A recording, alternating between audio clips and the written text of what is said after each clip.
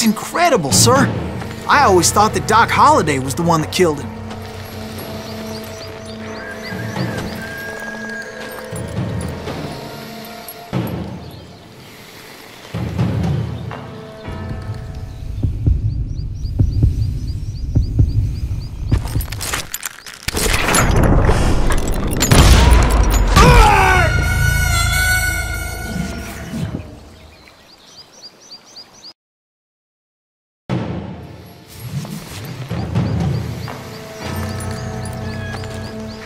That's incredible, sir. I always thought that Doc Holliday was the one that killed him.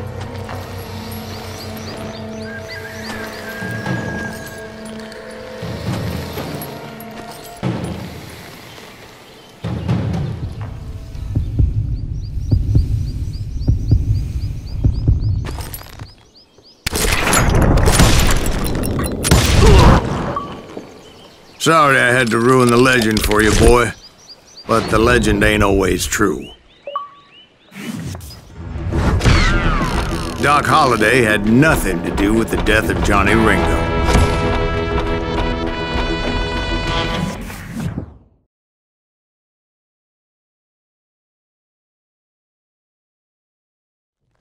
I was paid a healthy bounty for Ringo and Curly Bill, and realized there was real money to be made.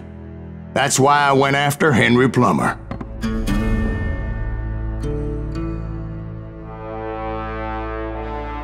Now, wasn't he the sheriff who augmented his income by shaking down miners and robbing gold shipments? That's the one. Oh yeah, I remember him. He ran that gang of thieving outlaws called the Innocents. So it's true that you went toe-to-toe with him? Indeed I did, son. Indeed I did.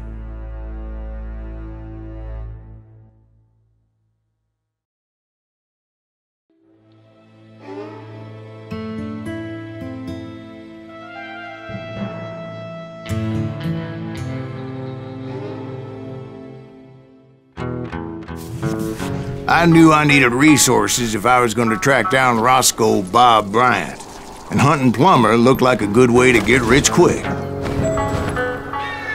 As the local vigilantes exposed him as the leader of the bandits, and put a generous price on his head. Plummer rallied his gang to plunder one last gold mine before making their escape, and that's where I thought I'd find him.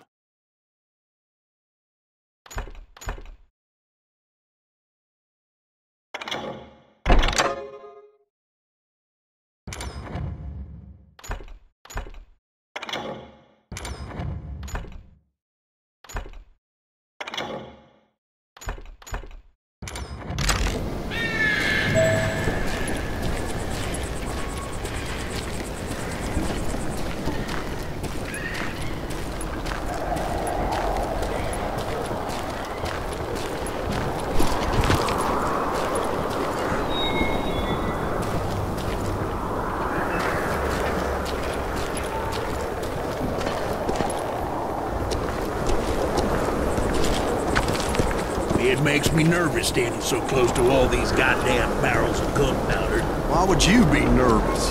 No one has the cojones to come after us. As long as you don't light up a cigar, we're fine. Besides, George is up there on the rocks with that rifle of his. Nothing gets put here. As my late father pointed out to me more than once, God made men, but Samuel Colt made them equal.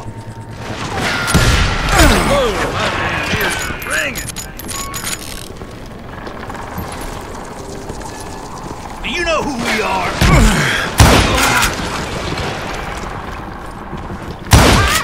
Time for this, you hear me?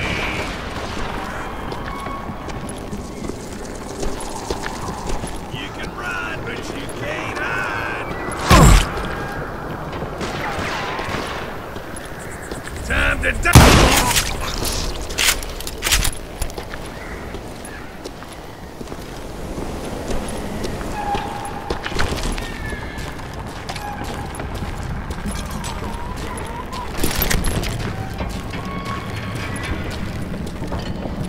I knew that dynamite wasn't mine, so I decided the polite thing would be to return it. It was the biggest gold rush since Sutter's Mill in '48. Unfortunately, prospectors weren't the only ones drawn to those riches.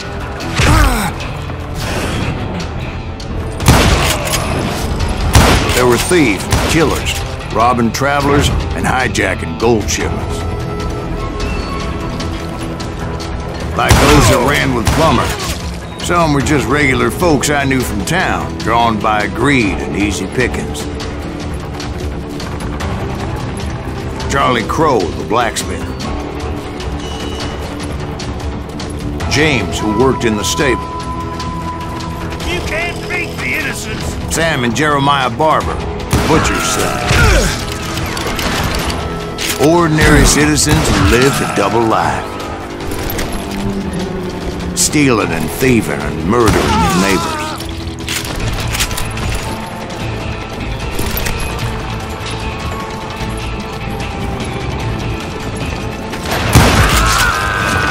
Of course, the rest were veterans of the Civil War. Stone-cold killers trained on the bloody fields of Shiloh and Antietam.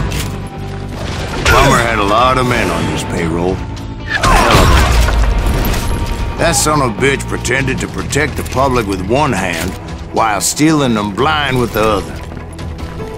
He set up a defensive perimeter which I had no idea how to breach.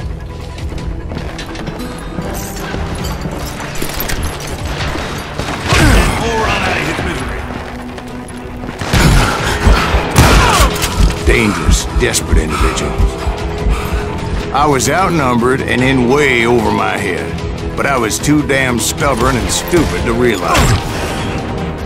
They must have thought I was tough, or had some kind of death wish, seeing as there were barrels of gunpowder everywhere.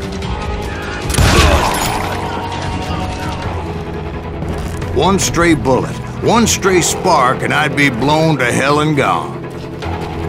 Did I have any second thoughts about what I was doing? No. Time to blow your shit up.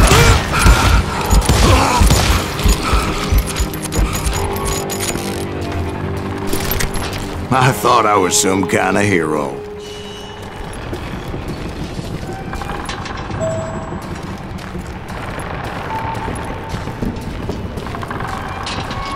I finally made it past and headed on to meet my destiny.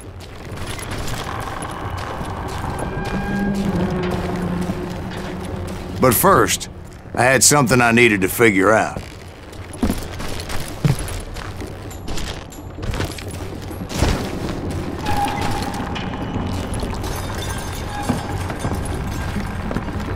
I had a few ideas on how to get into that mine. But once I made my decision, I knew there was no turning back. So my first thought was to enter the nearest mine portal. I saw an entrance. Made sense. It was the quickest way in, but that also made it more dangerous, as there would undoubtedly be enemy pickets posted along the way.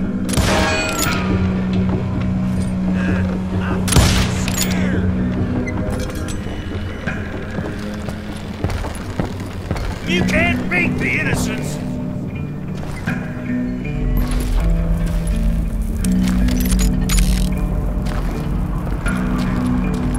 Plummer wants that asshole dead.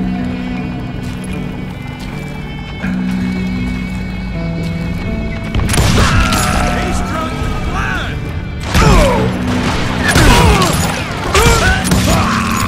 Show yourself, coward!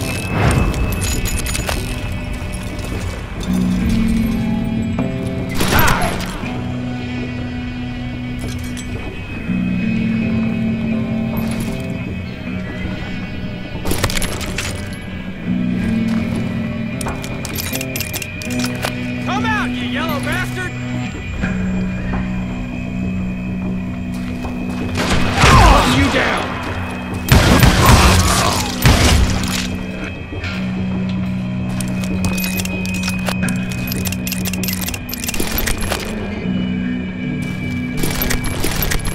Besides, once you enter a mine like that, it's easy to get all turned around.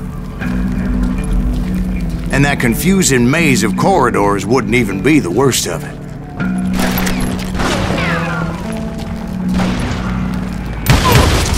Some of those shafts could be as deep as hell.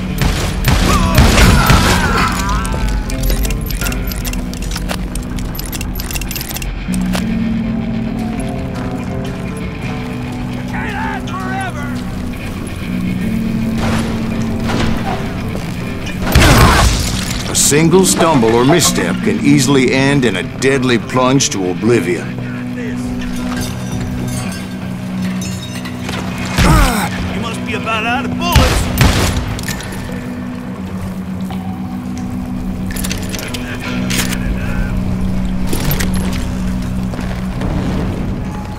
I will drop you down a mine shaft.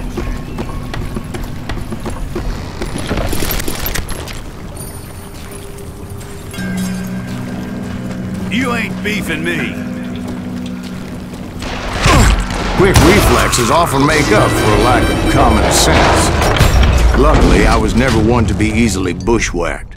I would just need to be careful not to blow myself to kingdom come.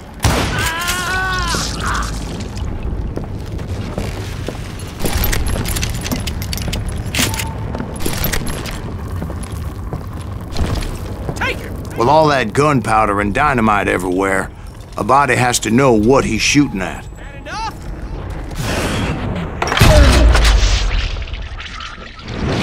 God damn him! You're dead!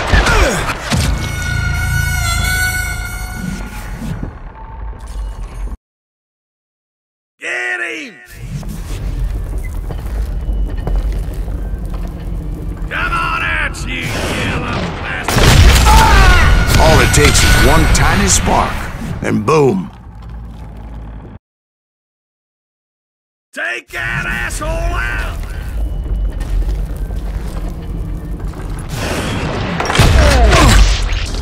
You must be about out of bullets.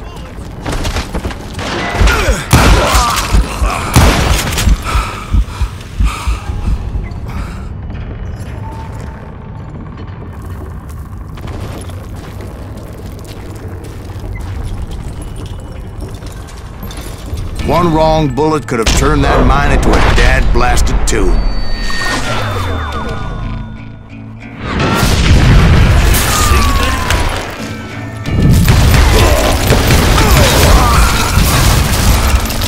I freely admit that my plan of attack was not just moronic, but clearly insane.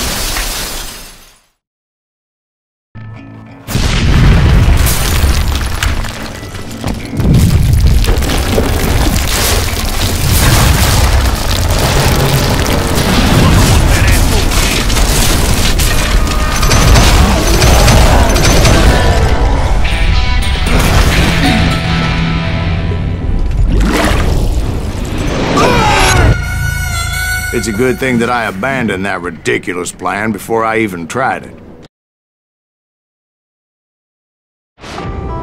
Instead, I spotted a ladder, a way into the mine from the opposite side.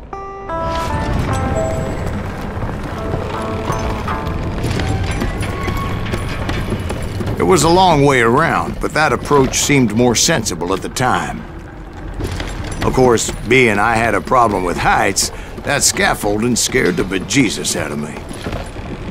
Climbing down that ladder required some caution, because even though I had a younger man's reflexes, no man can dodge a damn bullet while climbing down a rickety ladder.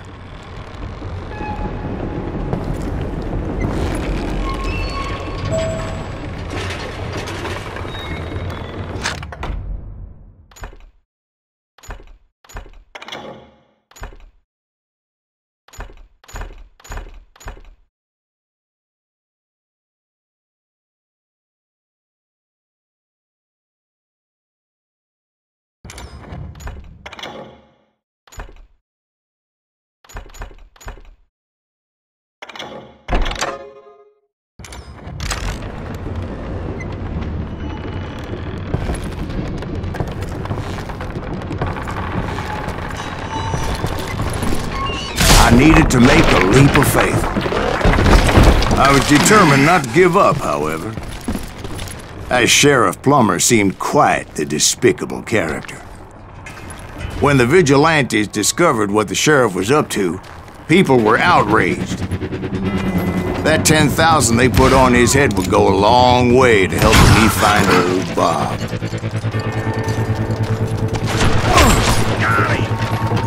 And I had made it my mission to settle that score come hell or high water.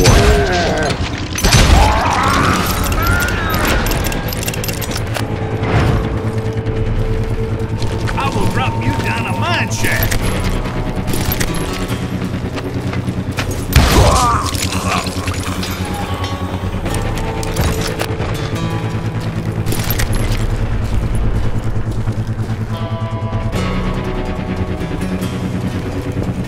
But first, I would have to make a choice. Take the elevator or climb the ladder.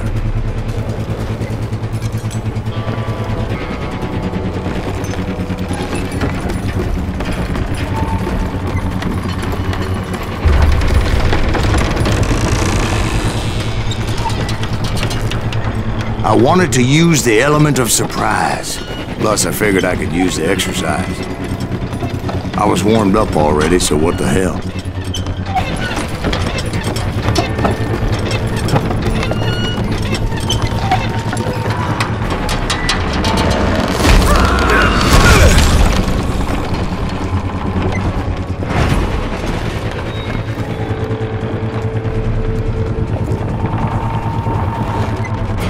Plummer was a mad dog killer, and the people of Nevada City deserved better.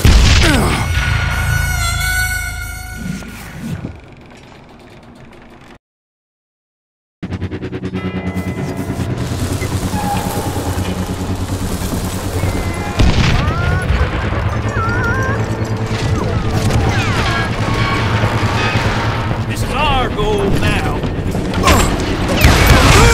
Right, well, he was the sheriff of both places one time or another, but that's neither here nor there. The point was, taking him down would save a lot of lives, including my own.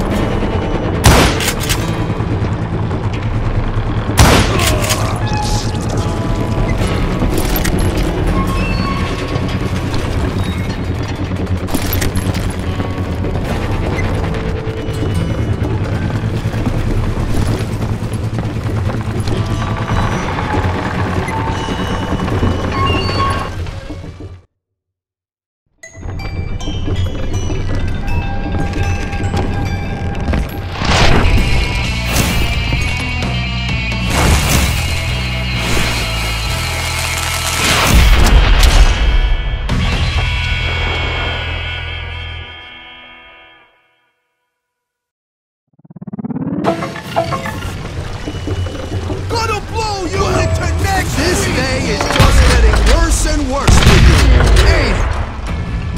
Henry Plummer was clearly unhinged, and I could see right away that this was gonna take some doing. I can shoot too! Run! Who said you could throw dynamite? You ain't taking me! I need some help here! Come on, boys! Take this cocksucker out! Hit him!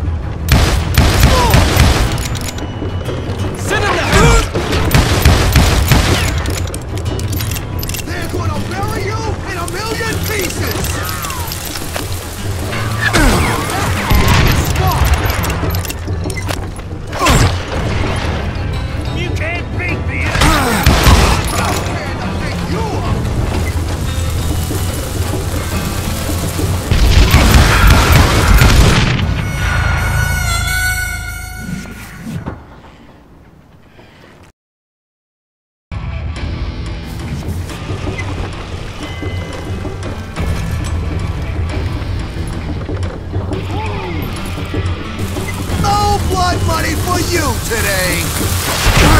This cocksucker is smarter than he looks!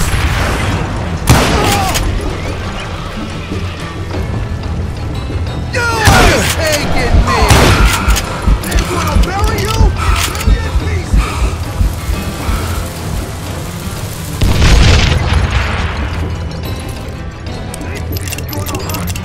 I'm going all medieval on your ass!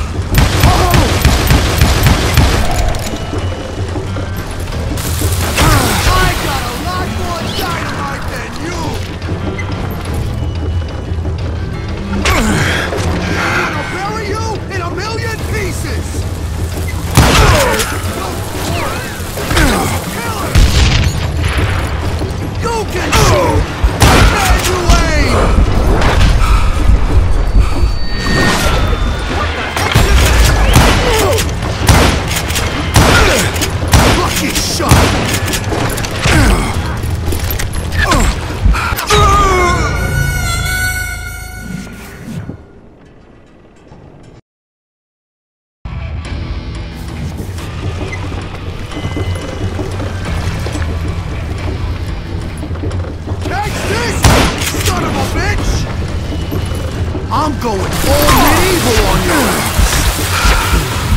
What do you think you're doing?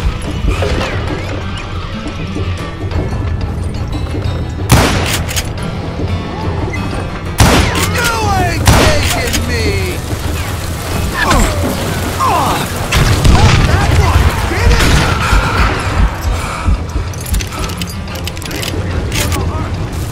I can shoot too!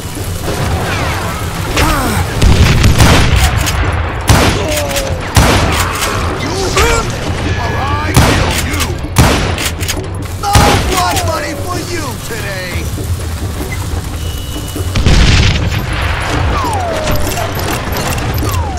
They're gonna need a dustpan to pick you up!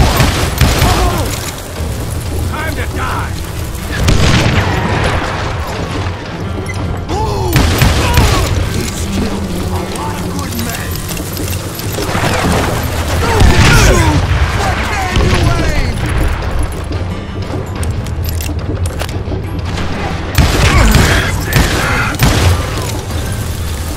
I'm going all medieval on your ass!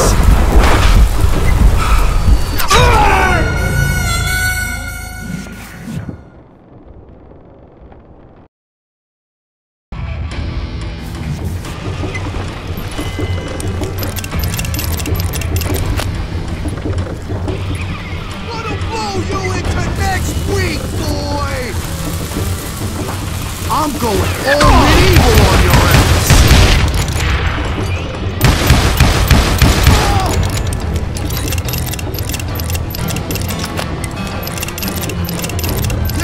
Bury you in a million pieces!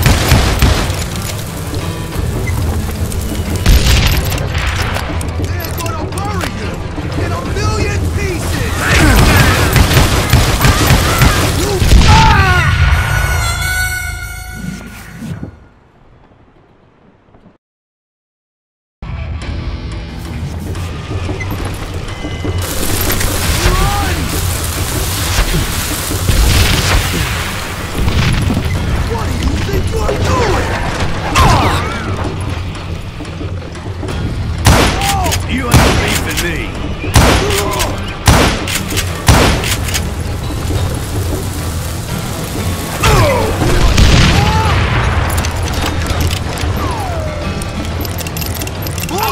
You down a mine shaft!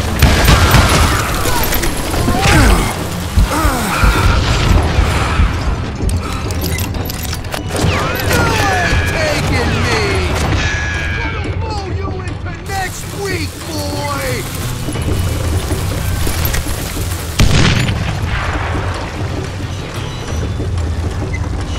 No blood money for you today!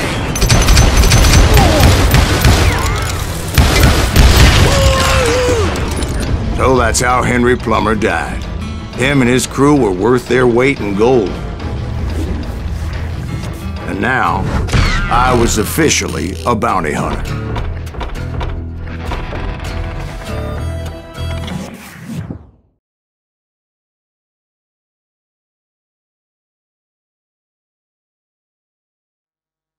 So, did you finally go after that Bob feller? Well, I heard word he was in Kansas with John Wesley Hardin, so that's where I went. Where in Kansas? Abilene. Why do you ask, Ben? No reason. Was Hardin as fast as Ringo? Ringo was fast, but John Wesley was as fast as the devil himself.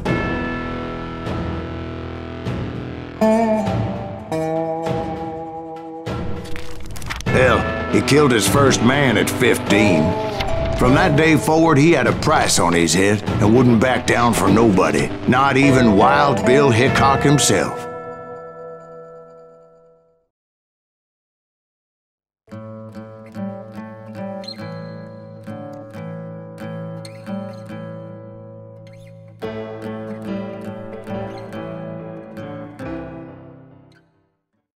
I dodged death many a time, and that night in Abilene was no different.